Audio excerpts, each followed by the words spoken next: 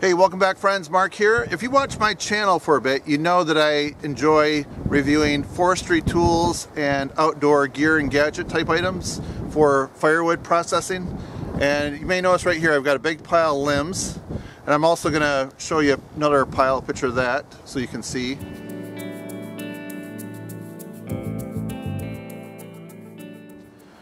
And that's my big project right now, is to take care of those limbs and safely cut them. I don't really enjoy using a chainsaw and trying to cut them on the ground because it dulls the blade. So I found a product, actually the Truncator, I think that's how you pronounce it. The company in northwest England in the UK. My friends are 3,600 miles northeast of here, mostly east, across the big pond. And they sent me a product to review, and it hasn't really come to the US yet, so I'm going to do a video review of it and go through and give you my final results and just, you know, an overall demonstration.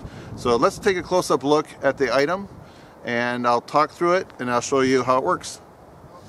Here's a label on the end of one of the boxes.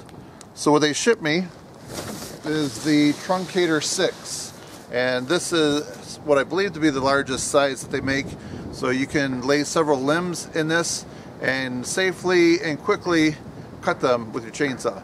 So let's open the boxes and check it out. Alright, I'm opening up the heavier of the two boxes. This has all the galvanized metal and the 2x10s, I believe they're 2x10s, boards in them. They come in two separate pieces, so they splice together on top of the main trestle assembly that I'm taking out right now.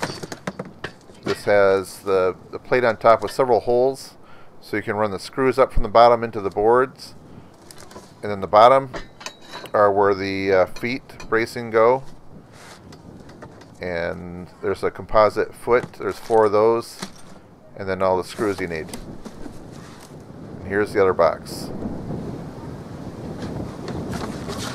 This has all the tipping cups in it.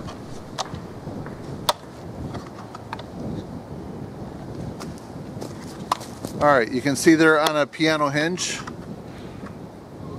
Alright, so I'd like to talk a little bit about the assembly of this. It came in 2 large boxes, and I think it went together really well. It's pretty easy. It has everything that you need, the bolts, the screws, and it comes with 6 tipping cups, and each cup requires 4 screws that are mounted down onto the board.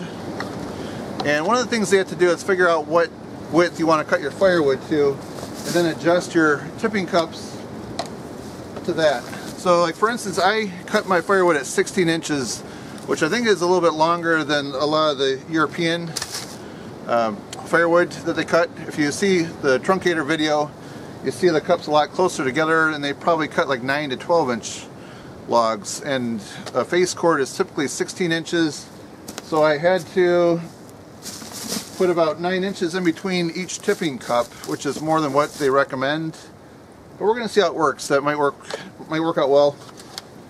I wasn't able to fit all 6 tipping cups on their board, which I think is somewhere around 71 inches.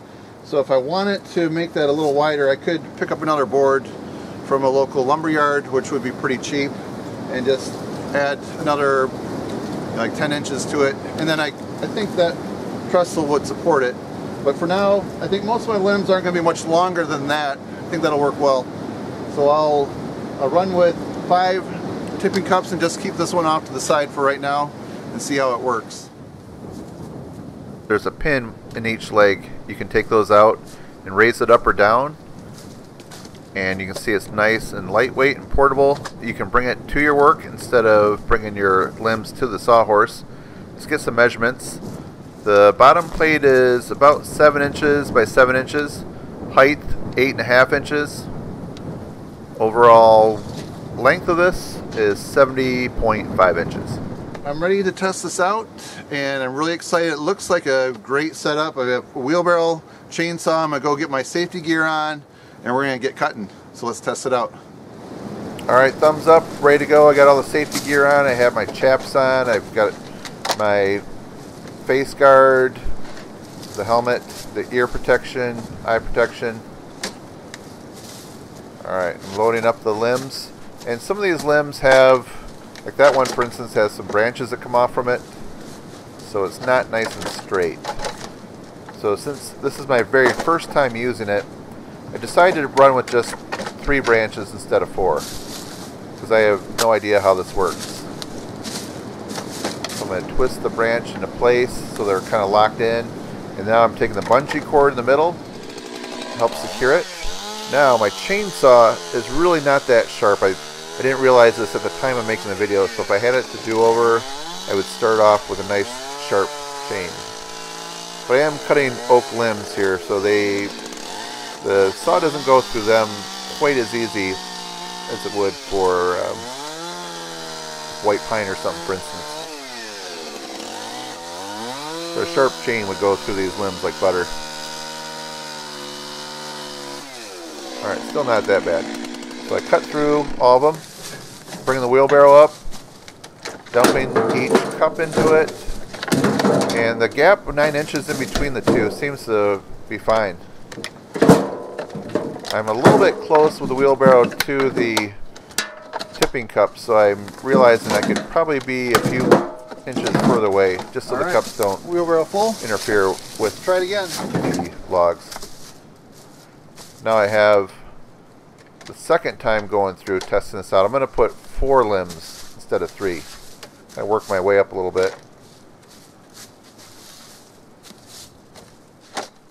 There's a third one. They're all pretty good size, as you can see.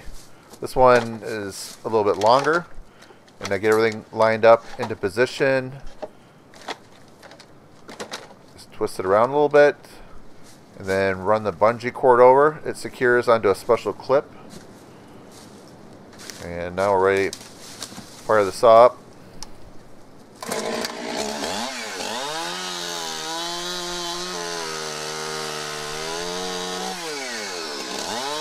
First one. Second one. I noticed I did nick the truncator board a little bit, but it doesn't seem to be like that big of a deal at all. I skipped over and went to the end. I thought I would test that out, see how that works. So instead of going in a sequence all the way from the one end to the other, see if it's okay to skip over. And yes, the thumbs up, it seems to work out fine.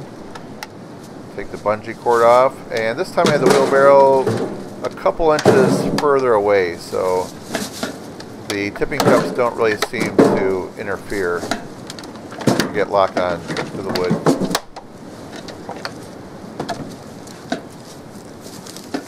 Alright my friends, so this concludes my video review of the Truncator sawhorse made in the UK. So far it's really working out great. I give it a definite thumbs up.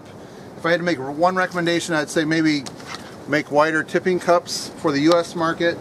But so far, even though my gap is a little more than what you recommend, it's working out well. The logs, just as you can see, they dump right into the wheelbarrow. And I think a nice work crew would be like having 2 more people. One person bringing limbs to me here, another person running the wheelbarrow, and me doing the cutting. So I think you could go through a stack of limbs in no time. Alright, so that concludes my video review. If you enjoy it, please give it a thumbs up. It helps support my channel. And if you own one or you have some thoughts, please put your comments down below. I'd like to hear that. So, alright, that's it. Thanks for watching, my friends. See you next time. Okay, friends, if you like this video, you might like a few other ones there to the right. Click on those. And also, if you haven't subscribed to my channel yet, hit that red button down below. And check me out on Twitter and Instagram. Alright, my friends, enjoy.